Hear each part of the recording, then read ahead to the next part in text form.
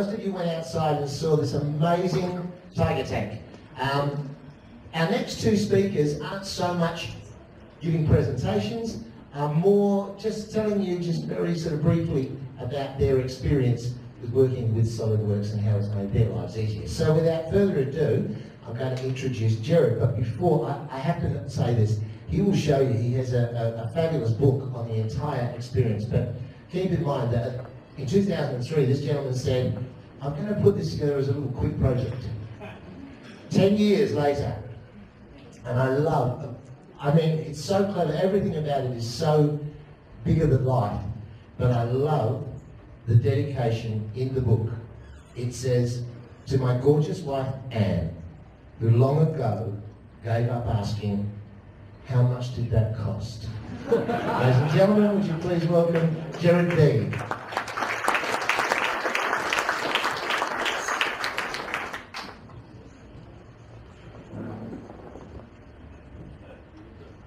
All right, now, firstly, thanks Steve Starled and everybody that's with those words. I'll tell my wife that she'll be wrapped. I'll make it quick. Now, it says the tiger there at the start. You saw the tiger tank out there. Well, Steve saw it when he's down at work. He said, oh, that would be great for us, you know, it's design Solidworks. Well, it sort of was, until I got the steel in and it was that heavy I had to throw it away. But it has got a bit of Solidworks in it, but a lot of solid hammering and solid so forth in the tank out there. So I'm going to donate this book here for a prize a bit later on if you want to get that there. Now, remember, whoever wins, don't believe everything you read. Okay, so what I'll do is, instead of talking about that so much, I'm going to talk about a journey very quickly. Small little company, Versatile Technology. We're based down in Oakley there, and we've been Solidworks users since about 2000. And there's a bit of story in that. We used to AutoCAD, and one day this young engineer walked in and says, Gerard, there's a bloke on the phone. He says he's got this solid 3D stuff, Solidworks. I said, yeah, you go. And he said, it's fantastic. It costs 5 times the price of an AutoCAD subscription. And I said, tell him he's dreaming, mate. But anyway, so he's already coming. So this bloke walked in with a laptop, sets up, said, what do you want? I don't know, show us. So we're all sitting there. 1 hour later, mate, you're not leaving here without an order for 2 of these, and we've kept them going. We've only got 4 or 5 now. So I think Steve wants about another couple, but we're locked in negotiation. But anyway, so what I'll do is, from that day on, Solidworks, solid modelling has been integral to our stuff. So how do I flick? I just flick this door? Is that the top one? On the right. Okay. All right, who are we? We're Versatile Technology. We started 25 years ago in Melbourne. 100% focus on packaging, and that's because we started off as Versatile. We're going to do everything for everybody, and we did everything. It was crap.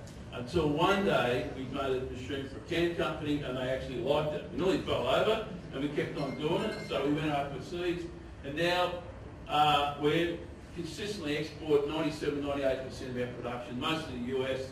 We're all around the world, Germany, just not much in Australia, unfortunately. But anyway, it makes it exciting. What do we do? What we do, and I've got the cans out there. You saw some beer cans out there. All we do is design and manufacture high technology testers for global can makers, big companies who make the cans, not full.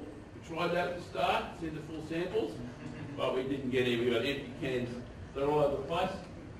Mostly for beverage, that's the high end, and some food can stuff. Our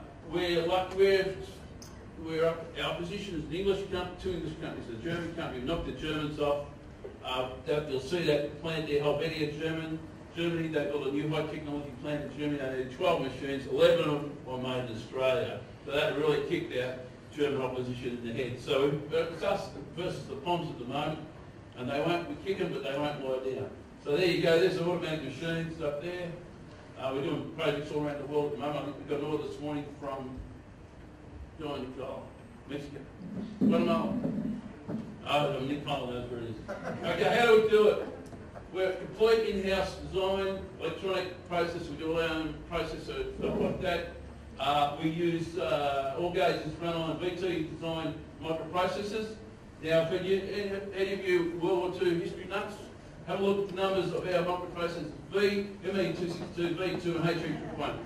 We conform to that DIN standard where you name all of your operating systems after German World War II aircraft and name a lot of you guys after German World War II weapons, which makes it quite interesting seeing all the equipment over in Germany. And it took me about 3 months before they finally realised. Somebody said, "Hey, what is this?" I said, "Like boys, we just said it's coincidence."